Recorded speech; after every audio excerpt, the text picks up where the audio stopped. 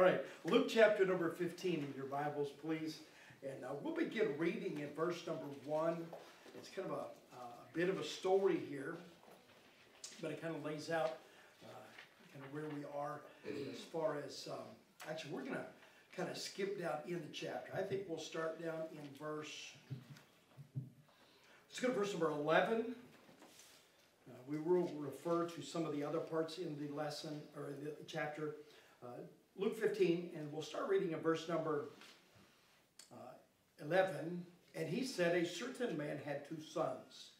And the younger of them said to his father, Father, give me the portion of goods that falleth to me. And he divided unto them his living. And not many days after, the younger son gathered all together, and took his journey into a far country, and there wasted his substance with riotous living.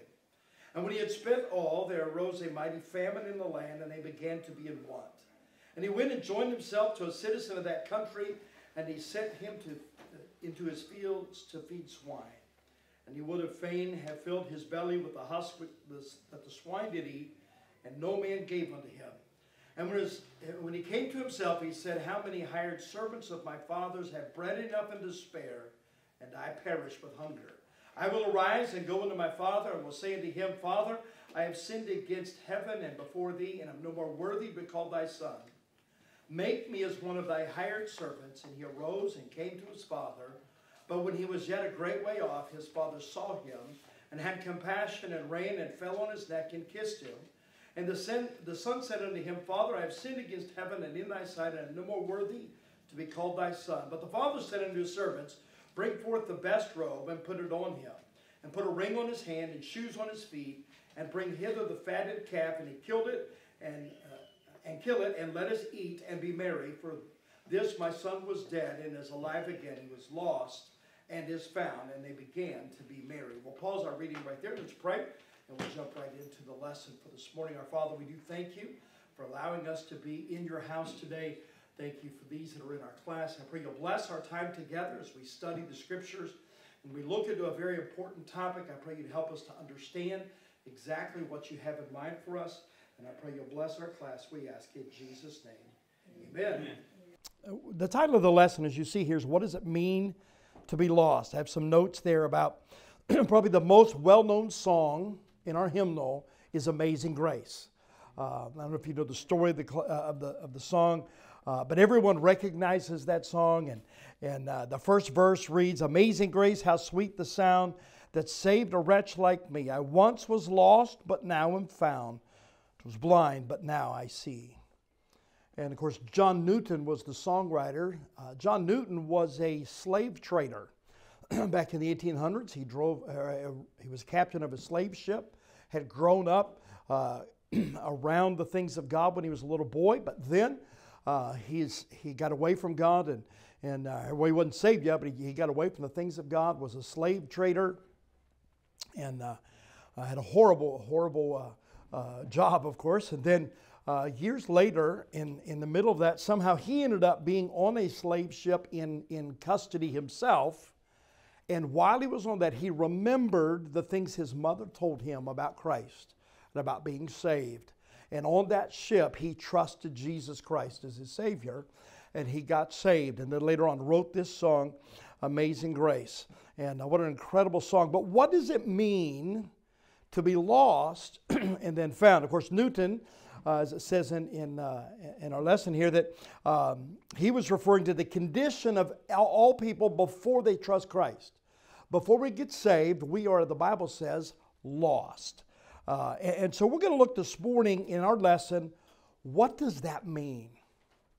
I think it's important for us to understand, for those of us that are saved, what we were before we got saved, so we can understand what happened when God saved us. And so we're going to look at this subject of what it means to be lost. And you'll see in your notes there on the top of the second page, I have a memory verse for you, Romans 5:12. Wherefore, as by one man sin entered into the world, and death by sin, and so death passed upon all men, for that all have sinned. The first thing we have to understand about being lost is that we are stained by sin. The issue that we have is we've broken God's law. That's what the word sin means. It means we've missed the mark.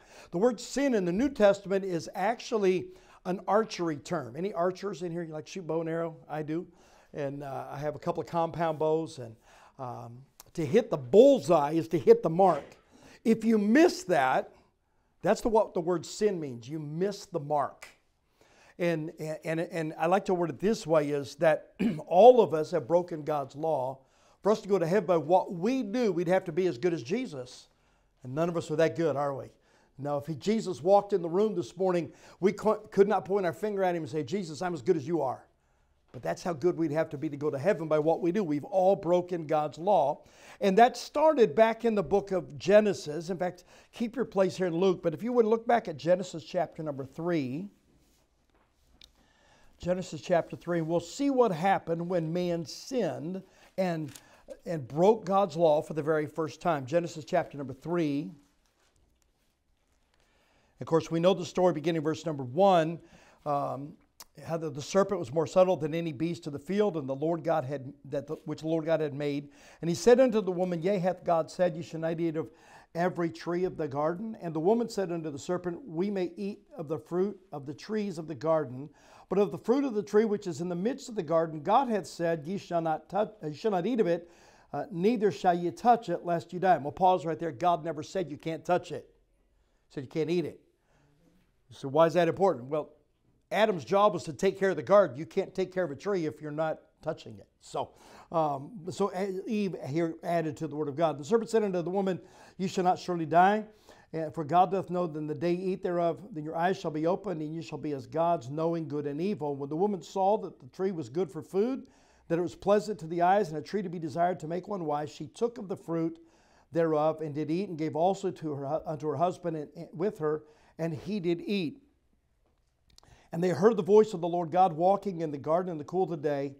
And Adam and his wife hid themselves from the presence of the Lord God amongst the trees of the garden. And the Lord God called unto Adam and said unto him, Where art thou? And he said, I heard thy voice in the garden and was afraid, because I was naked and hid myself. And he said, Who told thee thou wast naked? Hast thou eaten of the tree whereof I commanded thee that thou shouldest not eat? And the man said, The woman whom thou gavest to be with me, she gave me of the tree, and I did eat. And the Lord God said unto the woman, What is this thou hast done? And the woman said, The serpent beguiled me, and I did eat. And the Lord God said unto the serpent, Because thou hast done this, thou art cursed above all cattle, and above every beast of the field. Upon thy belly shalt thou go, and dust shalt thou eat all the days of thy life. And I will put enmity between thee and the woman, between thy seed and her seed, and it shall bruise thy head, and thou shalt bruise his heel. Unto the woman he said, I will greatly multiply thy sorrow and thy conception. In sorrow shalt thou bring forth children, and thy desire shall be to thy husband, and he shall rule over thee. And unto Adam he said, Because thou hast hearkened unto the voice of thy wife, and hast eaten of the tree of which I commanded thee, saying, Thou shalt not eat of it. Cursed is the ground for thy sake. In sorrow shalt thou eat of it all the days of thy life. Thorns and thistles also and thistles shall bring forth unto thee, and thou shalt eat the herb of the field, and in the sweat of thy face thou shalt eat bread, till thou return into the ground, for out of it thou wast taken, for dust thou art, and unto dust shalt thou return. What an amazing thing here. We see this, and we see a little bit later on down in the verse number 22, and the Lord God said, Behold, the man is become as one of us to know good and evil, and now, lest he put forth his hand and take also of the tree of life, and eat, and live forever. Therefore the Lord God sent him forth from the Garden of Eden to till the ground from whence he was taken. And he drove out the man and placed him at the east of the Garden of Eden cherubims and a flaming sword which turned every way to keep the way of the tree of life. So we see because man sinned, they broke God's law, there was a penalty, and that was death. All right, we see that. And to Adam, because of the curse, Adam is going to have to live by the sweat of his brow. He cursed the ground for his sake. That means it's not going to produce like it did. There's going to be thorns and thistles. How many of you have a garden? Got any thorns out there? Thistles, that's what happens. All that's because of sin. To the woman, to be sorrow in childbearing, her desire to be to her husband. Husband will rule over her. And man was removed from the garden. We just read verses 23 and 24, where God kicked him out of the Garden of Eden. Why? Because of sin. It's very clear that all of us have sinned. Romans 3:23 says, For all have sinned and come short of the glory of God. Because of our sin, we are lost. There's some things that happen because of our sin. First of all, we are spiritually blind. And I have that reference in your Bible there in 1 Corinthians chapter number 2. 1 Corinthians 2, if you want to turn there, 1 Corinthians 2. And I'll begin reading in verse number 9. But as it is written, eye hath not seen, nor ear heard, neither entered into the heart of man the things which God hath prepared for them that love him. But God hath revealed them unto us by his Spirit. For the Spirit searcheth all things, yea, the deep things of God. For what man knoweth the things of a man, save the Spirit of man which is in him? Even so the things of God knoweth no man, but the Spirit of God. Now we have received not the spirit of the world, but the Spirit which is of God, that we might know the things that are freely given to us of God, which things also we speak, not in the words which man's wisdom teacheth, but which the Holy Ghost teacheth, comparing spiritual things with spiritual. But the natural man, that's the man that's not saved, the natural man receiveth not the things of the Spirit of God, for they are foolishness unto him, neither can he know them, because they are spiritually discerned. But he that is spiritual judgeth all things, yet he himself is judged of no man. For who hath known the mind of the Lord, that he may instruct him? But we have the mind of Christ. An important thing is given to us here. Because of our sin, before we're saved, when we're still in our natural state as a lost sinner, we're spiritually blind. It says right there that the natural man, verse 14, that's the man who's not saved. He cannot understand the things of God. Now you hear in this chapter, verse number 9 quoted all the time, and it's usually taken out of context. But as is written, the eye hath not seen nor ear heard, neither entered into the heart of man the things which God hath prepared for them that love him. People will quote that and they'll use that to talk about heaven. That's not what that verse is talking about. What it's saying is not that we can't know about heaven. God describes that to us. What he's saying is before we come to know the Lord, we can't understand the Bible. You ever talk to somebody and say, well, I've read the Bible and I just can't understand it? Well, you can't understand it unless you have the Spirit of God living in you. That's what the latter part of the chapter is talking about. When we get saved, the Spirit of God moves in and he explains the Bible to us. You see, he's the one who wrote it, so he knows what he meant when he wrote it. I've written a couple books, and I've written some books on church growth and bus ministry, and I've had a pastor call me and say, Brother Brandenburg, I was reading your book on such. Could you explain this to me? Well, of course I can explain it. I wrote it. I know what I meant. Now, sometimes what I write down is not what's in my head.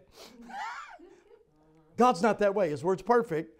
But unless you're saved, you can't understand it. So before we come to know the Lord, we're spiritually blind. The things of God we do not understand. We're not able to understand the things of God. In fact, in chapter 4 of 2 Corinthians, verse 4, the Bible says, in whom the God of this world hath blinded the minds of them which believe not, lest the light of the glorious gospel of Christ, who is the image of God, should shine unto them.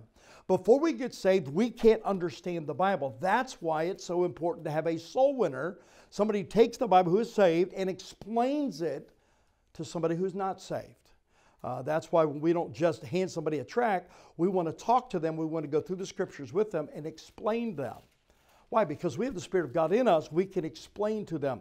Man, I wish I had time to go to well, we're going to go. Go to Acts chapter number 8. We'll do it real fast. Acts 8. We'll see this illustrated for us. Acts chapter 8 is a wonderful, wonderful story. And of course, the first part of the chapter is Saul of Tarsus is persecuting the church, and you see all of that going on. But in Acts chapter 8, you see Philip, one of the 7 men chosen. We normally call them deacons. He's out preaching in the city of Samaria, and multitudes are getting saved. Then God sends him out into the desert. And we see that in verse number, let's see here. Verse number 26, and the angel of the Lord spake unto Philip, saying, Arise, and go toward the south unto the way that goeth down from Jerusalem unto Gaza, which is desert. And he arose and went. Behold, a man of Ethiopia, a eunuch of great authority, under Candace, queen of the Ethiopians, who had charge of all her treasure, had come to Jerusalem for to worship. I'm going to pause right there. He was in Jerusalem for the feasts. There were several feasts that they used. The feast of Passover. Of course, that's right when Jesus died. He died just before Passover. And then 50 days later, you have the Feast of Pentecost. And those that were Jewish followers would go, the men would go to Jerusalem for those feasts. He was there for those feasts. He was studying. He was learning. In fact, it goes on to say let's see, verse number 28. So he's coming back from Jerusalem, headed back to Ethiopia. It says, was returning and sitting in his chariot, read Isaiah the prophet. That's Isaiah. Then saith the Spirit unto Philip, go near and join thyself to this chariot. And Philip ran thither to him, and heard him read the prophet Isaiah, and said, understandest what thou readest. So here's a man reading Isaiah 53 out loud while he's driving his chariot. It's just an amazing thing to think about. And Philip hears him. Philip's running next to this chariot. Picture this in your mind. And he asks him, do you understand what you're reading? And the man says, how can I? Except some man should guide me. He said, I need somebody to teach me. And he desired Philip that he would come up and sit with him. And the place of the scripture which he read was this. He was led as a sheep to the slaughter, like a lamb dumb before his shearer. So he opened out his mouth. In his humiliation, his judgment was taken away. Who shall declare his generation? For his life is taken from the earth. That's Isaiah 53. And the eunuch answered Philip and said, I pray thee, of whom speaketh the prophet this? Of himself or of some other man? That's a good question. Who's he talking about? And Philip, verse 35, this is my life verse. Then Philip opened his mouth, began at the same scripture, and preached unto him Jesus. So he takes Isaiah 53 and explains to him, this is talking about Jesus and his crucifixion. Now notice what he says in verse number 36. And as they went on their way, they came to a certain water. And the eunuch said, see, here is water. What doth hinder me to be baptized? And Philip said, if thou believest with all thine heart, thou mayest. And he answered and said, I believe that Jesus Christ is the Son of God. Okay, he had the gospel explained to him. We see in this verse, he had put his faith in Jesus Christ. That Jesus is the Messiah. He came to die for our sins. He put his faith in him. Verse 38. And then he, that's Stephen, commanded the chariot to stand still. And they both went down into the water, both Philip and the eunuch, and he baptized him. So here's a man who gets saved. He'd been reading the Bible, but needed someone to explain it. Why? Because when you're not saved, you can't understand the Bible. When you're saved, you can, because the Spirit of God lives inside of you. In Ephesians chapter 4, I think this reference is, I've got the reference there in your notes. Ephesians 4, 17 and 18. This I say therefore, and testify in the Lord, that ye henceforth walk not as other Gentiles walk, in the vanity of their mind, having the understanding darkened, being alienated from the life of God through the ignorance that is in them, which is the blindness of their heart. Before we got saved, we cannot explain and understand the Scriptures. We're spiritually blinded. And that's why Jesus used the commonplace to explain that which is difficult. All right? So he would use, like in the story that we looked at last week in John chapter 3, with ye must be born again. Remember that? He explained the salvation as a new birth, and he used what was common to explain the spiritual. So before you get saved, to be lost means that you're spiritually blind. Second of all, if you look at your notes, number 2, we're lost in sin. Isaiah 53:6, the Bible says, all we like sheep have gone astray. We have turned everyone to his own way, and the Lord hath laid on him the iniquity of us all. Every one of us, before we got saved, we were out in sin. We did what we wanted. We went our own way. We didn't go God's way. We made up our own mind. We did our own thing. You ever talk to somebody and say, well, I have my own religion. Ever heard that? I've got my own way. Well, your own way is going to take you to hell. All right? You can only come God's way to go to heaven. Jesus said, I am the way, the truth, and the life. No man comes unto the Father but by me. And so John, in Romans chapter 3, you're there in Acts. Just go to Romans, a couple pages to the right there. Book of Romans chapter 3 and verse 10, verses we all know well. Romans 3:10. As it is written, there is none righteous, no, not one. That word righteous means to do right all the time. Anybody here do right all the time? No, we don't. Why? Because we're sinners. Right? We have that old nature. Notice verse 13 of Romans 3 where God describes what sin looks like to him. It says, their throat is an open sepulchre. With their tongues they have used deceit. The poison of asps is under their lips. So he's describing what sin looks like. It's an open wound. We're deceitful. It's like a serpent. Isaiah chapter 1, I think I've got the reference there. Isaiah 1, verse 5. Why should you be stricken anymore? You will revolt more and more. The whole head is sick, the whole heart faint. From the sole of the foot even unto the head, there is no soundness in it, but wounds and bruises and putrefying sores that they have not closed, neither bound up, neither mollified with ointment. Here, when God's describing this, He's describing sin. He's not describing a sick physical body, but when God looks at our sin, that's what He sees. We are lost in sin. In Luke 15, where we started, in fact, if you'll turn back there, I ask you to put a marker there. Luke 15, the term lost, in describing us, we see there's three things that were lost. First of all, the part we didn't read, starting in verse 1, it's talking about a man having 100 sheep. You see in verse 4. If he lose one, will he not leave the 99 in the wilderness and go after that which is lost until he find it? When he hath found it, he layeth it on his shoulder, rejoicing. When he cometh, he calleth together his friends and neighbors, saying unto them, Rejoice with me, for I have found my sheep which was lost. So we have the lost sheep. That's carelessly lost. It just got lost, didn't mean to, but it did. Before we got saved, we were carelessly lost. We weren't close to God. The next part of it, he talks about a woman with a coin. Verse number 8, either what woman having 10 pieces of silver, if she lose one piece, doth not light a candle and sweep the house and seek diligently till she find it? And when she had found it, she called her friends and her neighbors together, saying, Rejoice with me, for I have found the piece which I had lost. Likewise, I say unto you, there is joy in the presence of the angels of God over one sinner that repenteth. This one is unconsciously lost. This lady was just going about her business and lost a coin. You ever lost something in your house? Yeah. You know you have it, but you can't find it. Oh yeah, I do that all the time. I do it with my glasses. I do it with my keys. I do it just a phone. Oh yeah. Yeah, the worst part of it, I know none of you have ever done this one. Ron, have you seen my phone? Anybody ever done that? Go ahead and admit. I'm admitting it on camera. You can admit it. Oh yeah. Where's my phone? In your hand. And I just turn and walk out of the room. You know, just unconsciously lost. Before you and I got saved, we didn't even realize we were lost away from God.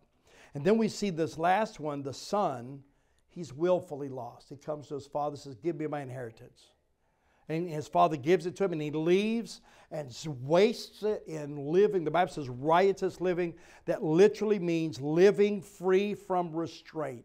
He's just out living any way he wants to. He's wasted his money on prostitutes. He's wasted it on booze. He's just throwing a party all the time. He runs out of money and he ends up in a hog pen. And he's eating with the hogs because he can't get any of the food. All right? And he says, why am I doing this? You know, he talks about how that his father's servants do better than he's doing. And so he realized that he was lost. But how did he get lost? He did it on purpose. The truth is, before we got saved, we were all three of those conditions. We were willfully lost, we were unconsciously lost, and we were carelessly lost. We were separated from God. And I'm going to just touch on this one. Number 3 there, look at it. We are separated from God. In Ephesians 4:18, having the understanding darkened, being alienated from the life of God through the ignorance that is in them because of the blindness of their heart. Before we got saved, we are alienated from the life of God. We're separated from Him. We read there in Genesis chapter 3, when Adam and Eve sinned in the garden, a couple things happened. The first thing is, God kicked them out of the garden. All right? When they were in the garden, they were fellowshipping with Him. They were in perfection. They had everything they needed. They fellowshiped with God every day. In the cool of the day, God would come down and He would meet with Adam. He would talk with them. But then they sinned. And all of that ended. In verse 23 of Genesis 3, it says that the Lord God sent him forth from the Garden of Eden. Verse 24 says, so He drove out the man. Adam and Eve had to leave the garden. They were separated. That's what sin does. It separates us from God. It does it in this life. But it also does it eternally. In, let's see, Revelation chapter number 20. Revelation 20 and verses 11 through 15. The Bible says, "And I saw a great white throne, and him that sat on it, from whose face the earth and the heaven fled away, and there was found no place for them. And I saw the dead, small and great, stand before God, and the books were opened. And another book was opened, which is the book of life. And the dead were judged out of those things which were written in the books according to their works. And the sea gave up the dead which were in it, and death and hell delivered up the dead which were in them. And they were judged every man according to their works, and death and hell were cast into the lake of fire. This is the second death. And whosoever was not found written in the book of life was cast into the lake of fire." Yes, the wages of sin is death. My body's going to die. If I don't trust Christ, my body will die. Then my spirit and soul will be separated from God forever in a place called hell. That's the worst part about being lost, though, is not all the other stuff you miss. It's the fact you're separated from God's person forever. That's what happens because of sin.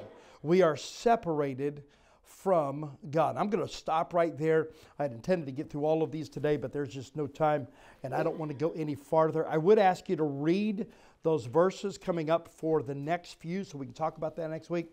But before you got saved, there's several things going on. You're spiritually blind. You don't understand the things of God. You're lost in sin. You're away from God. You're separated from Him. Next week we'll talk about you're actually God's enemy. We'll look at that. Not just that He's displeased with you. You're His enemy. We'll talk about that in great detail. You say, why are you spending all this time? I've already trusted Christ as my Savior.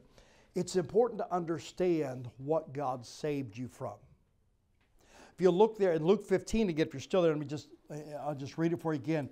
It says about the young man who had separated from his dad, had gone out, lived any way he wanted to, wasted his fortune. He's now living on a hog farm. Now, of course, Jews were not allowed to eat pork. And where is he? He's living with the pigs. All right, wrong place for him to be.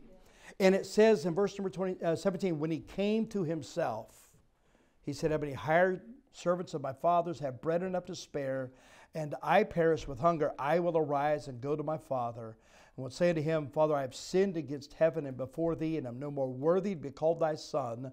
Make me as one of thy hired servants." Before the son ever got to go back home, before the father ever received him, before the father ever had the feast, the son had to realize where he was. And he had to then turn and come to his father. By the way, we call that repentance. We'll talk about that in another lesson. But he realized where he was. And that's why it's important for us to study. Before we got saved, we weren't just good people. No, we were wicked people away from God. We were God's enemy. And we were against Him. And we were separated from Him. But because of Christ, we're reconciled. We'll talk about that next week. Let's pray. It's time to go to church. Amen. Father, thank you for the opportunity to be in class today. I pray you'd help us. We've covered this very quickly, but I pray you'd help us to understand where we were when you found us. We were blinded spiritually. We couldn't understand the things of God. We were in sin. We were in such a condition that we were separated from you, but thank you for loving us. Father, I pray you'd help us this week to point somebody else to the Lord Jesus. For it's in His name we pray. Amen.